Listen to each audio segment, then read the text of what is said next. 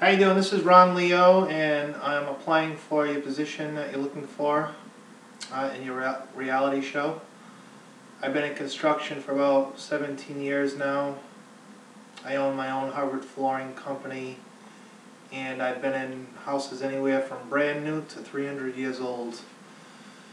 I also built a house about 7 years ago, and a few years ago I totally remodeled the house, gutted it out, and put it all back together. So I was also in Extreme Makeover, the audition, when they were in Rhode Island.